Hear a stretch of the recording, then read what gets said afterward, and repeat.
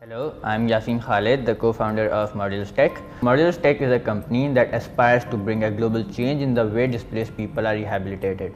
We believe that refugees and displaced people deserve better than the shelters that fail to provide even basic utilities and comfort. We believe that they have the right to security and privacy. Therefore, we have designed our product according to the needs and specifications that will reduce their pain and sufferings. The idea of Modulus Tech came in 2016 when the Syrian refugee crisis was at its peak. One of the biggest problems faced was in housing the millions of displaced people. There was a shortage of housing in most host countries and that it was impossible to rehabilitate them in a given time. As Pakistanis, we could relate to it equally as well with the millions of displacements in the country every year. Hence, our goal became to be able to provide a roof over the heads of millions of displaced people in the shortest time. Modulus Tech was a result of our wish to implement our creation and to create a social impact globally.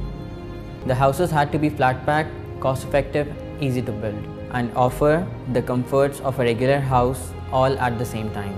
Initially, we were targeting a one-day time frame for each house. However, we kept on innovating and were able to assemble each house in 3 hours, something we considered to be a big achievement. Modulus Tech would also be catering to other industries with similar needs.